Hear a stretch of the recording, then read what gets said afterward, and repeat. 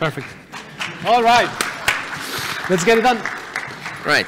You go, my friend. Yes. Hello. So we are very happy to see all of you here on the session. We're going to talk about wiring cloud-native applications for local development. And well, first we need to, of course, assess the audience, how many of you are developers, and it's most of you, which makes us very, very happy because this session is specifically targeting you. We would like to tell you about the tools and approaches that we think are really, really good that can make you writing your cloud-native applications a little bit more efficient and happier. Because, well, unhappy developers don't produce great code, and happy developers are very, very efficient. Yep. So, what makes developers unhappy? The thing, we thought about this, and there is a little bit of a trade-off, because production always wins. Whatever are the constraints that the production imposes on us, they are very important, right? Production is where we make money, which is hopefully goes to paying our compensation packages and so on. So it's very, very important, and it's always the most important thing that you will have. And the production will be made easy. And when something is made easy, it's because other people are paying for it, right? So in our situation, is developer pay very often with developer experience to enable the production setups that we want to work with. And this is something that we would like to address today. My name is Oleg Šelajev. I work for a developer tools company called AtomicJar. We are the maintainers of the Testcontainers libraries, which is one of the projects we're going to talk later today. My background is mostly in Java. So I'm very happy to see so many Java developers here. And you can find me online and talk to me. I'd love that. Yeah. And yep, hello everyone. My name is Mauricio Salatino. I do work for Diagrid. We help people to run cloud-native applications at scale. And I'm super happy this week, super excited because I've just published my book titled Platform Engineering for Kubernetes, on Kubernetes. And this book basically covers a bunch of different tools, mostly from a developer perspective of what kind of tools do I need to get stuff up and running. I do cover projects from people here in the audience, like Dapr, Knative, and a bunch of other projects like Argo. We have like ArgoCon this week as well. So a bunch of projects put together just to enable developers to be a little bit more efficient, as well as some other developer tools. I'm currently working for the Dapr project as a contributor and also as part of the Knative project, as part of the steering committee, and trying to collaborate with the functions working group as well. The reason why I'm here as well is because I do identify as a developer, even if I'm working on more like infra kind of stuff or frameworks around developers in the CNCF, but also my background is closer to Go and closer to Java as well in the past. And yeah, the reason, because we are developers, we are both developers, we thought, okay, let's build a simple pizza application. We are in Chicago. That's not the typical Chicago pizza. We need to change that for the next one. Okay. When we go to a different city. But yeah, so we built a simple application because we wanted to demonstrate some of the tools that we are going to be mentioning here, like, with a simple example that people can follow or that they can execute in their own Kubernetes clusters. So I have we created this very, very simple pizza store, kind of like demo. I don't know if you can see it there in the back, but it's pretty simple. Here on the top, basically we have like a fixed order that you can place into the system, and then different services will be processing the order, right? Pretty simple stuff just to demonstrate some concepts. So when I place the order, you can see in the bottom that the order is going to be processed, and on the right-hand side, what you can see is like different services, like the store service or the kitchen, service, emitting events and processing the order, doing different things, right? Now the pizza is being cooked. At some point, the pizza is going to be delivered to your address that you specified on the top, and you will get a bunch of events saying, where the pizza is in the delivery process. It's half mile away. Now the pizza just arrived to the destination. So super, super, super simple application. But even with this level of simplicity, we can just demonstrate how hard it is for developers just to build these kind of things. Yeah, it's a real production application. It's written mostly in Java, and when we described, we wanted to not just show the application, but give you the idea of what's the infrastructure behind that. So we described this to a ChatGPT, because nothing is done without ChatGPT nowadays. And this is what it came up with, right? So if you're worried about being replaced soon by AI, you still have a little bit of time. Yes. It doesn't generate diagrams very well. So in fact, this is a proper distributed application. It consists of at least 3 actually it consists of 4 services that are separate, well, applications running. We deploy it in the Kubernetes cluster. There is a pizza store service there in the middle, which is the sort of the orchestrator and to which the clients are connected, and it works with 2 others, which is the kitchen and the delivery service. They communicate using the Kafka messaging broker, and the data is stored in the relational database as like a normal application. But it's a small application, right? But it's natural. Like with 4 microservices, if I just replace and rename the boxes, I could build very, very many systems like this, right? It could be my movie recommendation and like something different, or it could be my banking solution with 4 boxes. So it's a very real life architecture, and you can play with it in the repository, and you can see how it feels and works. So this is the production view of the application, right? We have the Kubernetes there, we have all those things. As a developer, when I'm working on those yellow boxes, right? Because that's the code that I'm working with. What I'm interested in is a different view. Only actually the code and maybe the communication between the patterns is what I'm interested in. Everything else is an overhead that I need to know, I need to master, I need to include into my onboarding for the new people, I need to include that into like the education curricula for new people joining the company if I want them to be effective with this. And that's a lot of great parts that actually are not in the direct interest of me as a developer to work on. This is the toll that I have to pay for working in a sort of production-like environment, and understand that. Yeah. I always use the example of like a student that is joining the company, right? Like, and you need to train them to learn about all these services. Even like understanding how the different services interact, it's complicated. Imagine if they need to learn about load balancers or auto-scaling. That's too complicated. For a developer, that's really complicated. The same applies for infrastructure, right? Like if you need to know where the database is or which database, you need to put a student to learn Kafka or deep PostgreSQL features that you're using for your production workloads. That might be too complicated. So usually you face some challenges when you are working with these kind of like applications and distributed applications that runs on top of Kubernetes or on top of a cloud provider, right? Unfamiliar tools for developers, like pushing them to learn, you know, all the AWS services or all the Google Cloud services might be quite a lot. Pushing them even like just to learn how Kubernetes works for just deploying their applications might be too much for some people. And sometimes you can scale up the knowledge pretty well, but sometimes that will take you time and resources that maybe you don't have right now. Kubernetes introduces a complexity, right? Like it does introduce complexity, and you need to really wonder if like you want to push all your developers to learn about it or not. The question that always arises is like, do you want to run one Kubernetes cluster for each of your developers or maybe not? For some companies, that's a good idea. For some other companies, it's not. And sometimes it's mostly about how do you scale up that operation with more and more developer teams. Do you give a cluster to every developer? Yeah. Do you make them manage their own clusters, like locally? How is the setup? There is a lot of pain. Yeah. And of course, that takes us always to environment parity, right? How similar are the environments that are being used by developers closer to our production environment? The further they are apart, like the more different they are, the more difficult it becomes to make sure that these applications will run in the same way when they are deployed into production environments.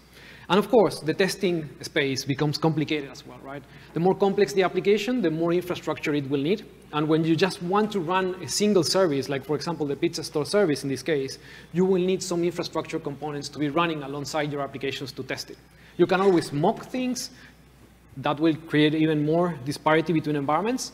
But you need to make sure that developers have the right tools, the right environments built in their tools that they already know, right? Some companies, for this kind of stuff, they use Docker Compose, for example. So you need to learn how to use Docker Compose. And then you need to make sure that the versions of the dependencies that you have here in the application are the same versions that the ones that you are using in production. That's very difficult to control. Exactly. And the question is not about, it's not like developers are unable to learn those things. But this is unnecessary complexity that we would love to avoid. We would love to enable a developer experience that is, that is without those complexities. So how do you go about that? Yeah, so because we are developers, again, we love APIs. As a developer, I know how to create APIs and how to consume APIs. So if you give me APIs, I will use APIs, right? And that's why I wanted to talk a little bit about Dapr, right? Because Dapr provides application-level APIs to solve common cloud-native challenges. Let's see how this works. Because we already asked, of course, Dali, how our application will look with Dapr. I really like the image, the way it looks. But do not think about Dapr as a centralized thing in there, but think about like a way of abstracting all the infrastructure that your application needs and providing application developers the APIs to implement different patterns and different functionalities. So how does it work? Because we are in a Kubernetes conference, I wanted to explain it more for people that knows about Kubernetes. So Dapr works by, you install it in your cluster, you install the Dapr control plane into a cluster, and then what you do is like you tell Dapr that there are a bunch of services, application services, that wants to interact with the Dapr APIs. The control plane will identify these containers, and it will inject a sidecar that will expose APIs for developers. At the same time, platform teams can actually define using configuration files, like YAML files into Kubernetes resources, to wire up these APIs to different infrastructure components.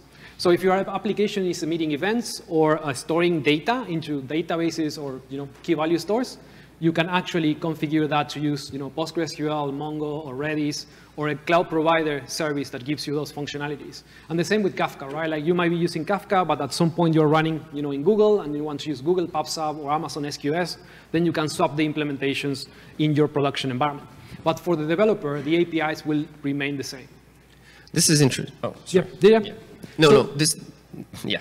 It's interesting because, for me, I'm less of a Kubernetes native experience, right? It's very interesting because you separate, actually, the configuring services and infrastructure and using it from your applications, making it two separate problems, two separate roles of people. Exactly, yeah. And also, like, what we do in Dapr is basically because we're injecting a sidecar, we're exposing HTTP and gRPC endpoints for applications. That basically means that any application in any language can interact with these APIs. We also provide SDKs to make it easier, but you can choose any language that you want for that. And we have different building blocks, right? Like we have publish and subscribe for emitting and consuming events. We have state management for storing information and retrieving information.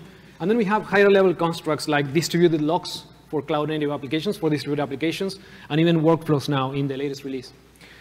Also on the bottom, then basically because now you are interacting with APIs, not with infrastructure directly, you can just swap that infrastructure for any cloud provider infrastructure that you have available, or your self-managed infrastructure. So when you look at Dapr, and because we're using the sidecar model, you also get a bunch of cross-cutting functionalities out of the box, like resiliency, security, observability, mostly because you have a sidecar that is looking at what the applications are doing, connecting with infrastructure, and taking data about what's happening.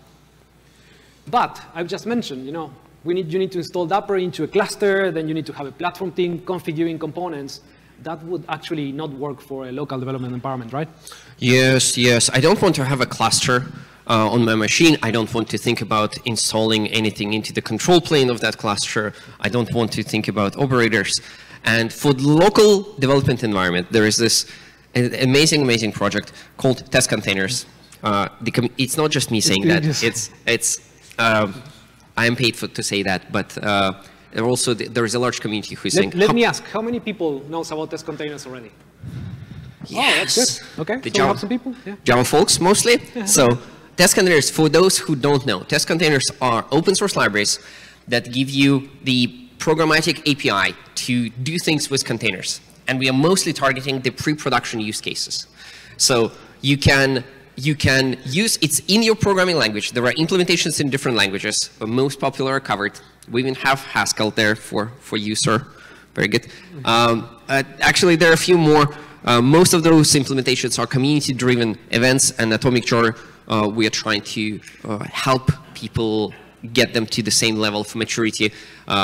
The most popular ones are very mature and stable, and there is the complete experience for you. There are open source Testcontainers libraries that you can use for that. There is a free desktop application that you can use for your local setup to make it more efficient and work with the Testcontainers-based setup. There is a cloud service if you don't want to run containers in your local environment.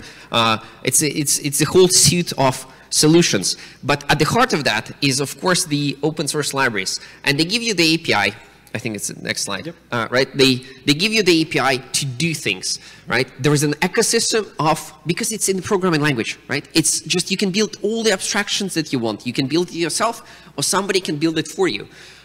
There is a whole ecosystem of modules which are predefined abstractions, small libraries that can give you 1 or 2 lines of code that you can define to run a service in the container. If you want a database, you can say, oh, give me Postgres. If you want Kafka, you get Kafka. If you want AWS, you can get local stack and 2 lines of code. The ecosystem is very, very vast, and it's in different languages. There is API to configure the actual containers. You can run anything that runs in Docker container via Testcontainers programmatically. There is API to manage the life cycle, so you can start, stop containers, which is very good for your local environment, and tests, because you might want to have separate isolated environments. And it's also the convenience API to wire your application to use those things in tests, because, well, your services will be spinning up somewhere in the random containers, right? And you need to actually connect to them. And it looks very, very natural. So in Java, for example, I can say, I can add a library to my project, and I can run my, say I need a Postgres for this pizza application. We needed a Postgres. So I can say, give me a new Postgres container with that Docker image. And I have the whole suite of configuration. Anything I can do with a Docker container, I can do programmatically. I can just type dot in my ID, and my ID will offer me, do you want to expose ports? Do you want to override the environment variables? Do you want to override the command for the image? Do you want to put the resources, like how much CPU and memory it has to use, and so on. So I can copy files into this. I can configure my database or any other technology that I want to run, and then, and then I can start it, and I can get, for example, the connection URL to connect to that database. So for other technologies, for Kafka, for example, this will be also, I will start my Kafka, and I will get my Bootstrap servers. Right? But it's all programmatic, so you can build whatever you want and use it yourself or share it with people in your company or within the project. And it also works the same way in other languages, right? So if I look at the Go version, we predicted that most of people here will be Java and Go, which is good job us. In Go, it will look very, very similar. You add a dependency on the Testcontainers modules, and then you say, I would like to run my Postgres, and this is my image, and this is the configuration, and it sits there in your test code or in your application lifecycle code, right? And when this code will run, it will discover a Docker environment a compatible Docker environment. Doesn't have to be Docker environment. Discover, run the container in it, wait for the container to start and the service to be available for you in the container. We can specify the waiting strategy there. So when the Postgres will tell us that it's ready, will work. And then we can get the connection strings, and we can wire our application to that. And at the end of the run, Testcontainers will clean up the environment so it's repeatable. You can run your tests again and then again and again, and you don't have to lift a finger because it's all there in your code. It will never get stale because it's right in your code.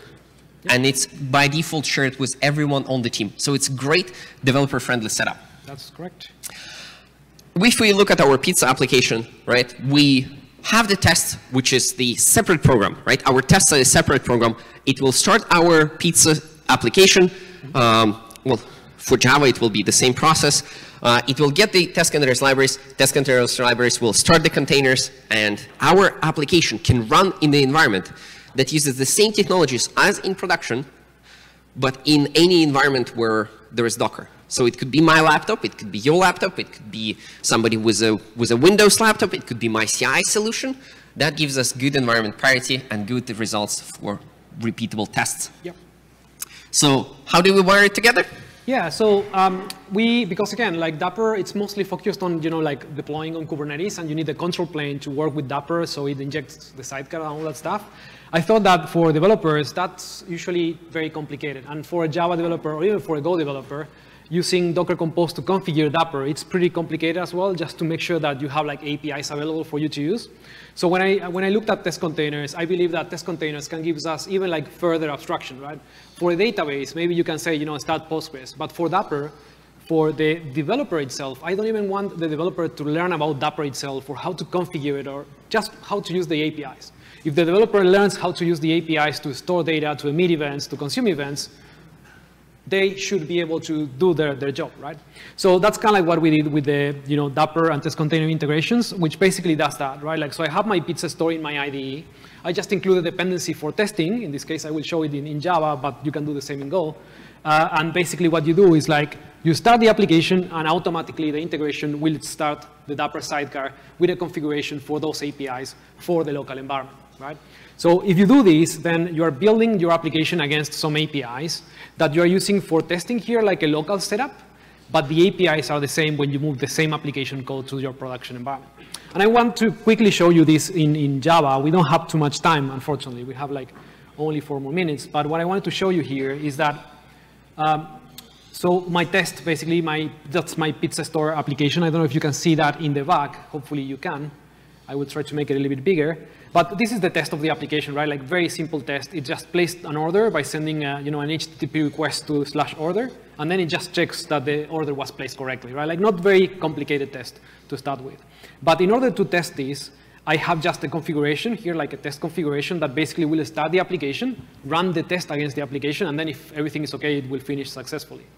But because the application is using the Dapr APIs, for example, to store the order into a persistent storage, you can see here I have like a store method here in the Java application that it's using, in this case, the Dapr Java SDK to interact with the Dapr APIs, just to call this method here, right? That it's saying, client save state, and I will save the order into a key value store in this case. So if you take a look at the test here, like the test configuration, the only thing that the developer needs to do is just add this annotation. Of course, it's Java, so you add annotations and things happen automatically. And it says, this application will use the Dapr APIs. That's the only thing that I need to set up for my application. And when I run the test, I will be able to use the APIs. But because I'm using Spring Boot, a framework in Java that allows you to create applications, what I can do as well is I can run this command. I will make it bigger because I will make it bigger here. I don't know if you can see that. It doesn't really matter the command that I'm running, right? But I'm just starting the application in what we call like development mode. So the application will start in the same, like using the same test configuration with all the infrastructure that it needs to work. And the test container integration here, you will see that it will start actually the Dapr sidecar right beside the application. It will wire it up together so the application can use the APIs. So what I can do now is I can go to the browser here, and now I'm running my application, this pizza store service alone, right? I can refresh this because it's the same port that I'm using. So I'm not using any Kubernetes or anything in here, and I can actually go and place another order. In this case, because I'm only running the pizza store, I do not have the kitchen service emitting events. I do not have the delivery service emitting events. Nothing will happen, but I can iterate on this, on this application pretty quickly because it's running locally, no Kubernetes, no containers. It's just being automatically wired with Dapr by the integration. Yeah. And if you need a larger setup for testing, for example, you can always mock services with the right number of projects that are available for mocking. I think the CNCF currently approach is the microx. Yeah. Microx is how you mock them. So you showed a very small, we showed you a very small example where there is a little bit more is hidden in the code behind those annotations, but there is just, I don't know, maybe 100 lines of code, right? Maybe something like this. It's not that big of a deal to set up the environment, and it gives us two things. Well, actually more, but it gives us the consistent API that we can use in our during our local development, running the application like Mauricio just showed now, right? It was running locally. There is no virtualization. I can use all my tools, and my application uses the same API and the same approaches it will use in production.